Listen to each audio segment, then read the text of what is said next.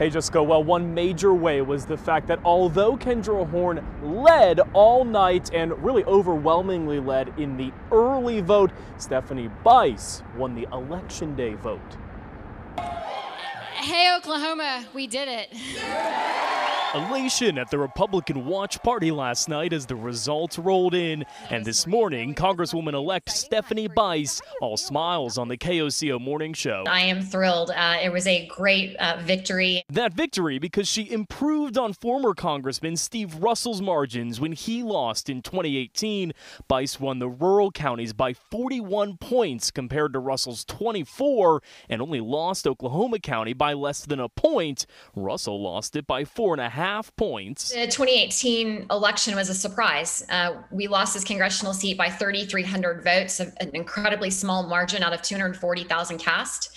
And I think that people wanted to see Republican values return to the seat. That comes after Democrats flipped this seat 2 years ago for the first time in 4 decades. Last night, Horn conceding, but saying the fight continues. So take a deep breath and get a little rest, and let's get started again. But we're all working towards, in many ways, a common goal, and that's the better of our states, the better of the country, and really find things that we can agree on.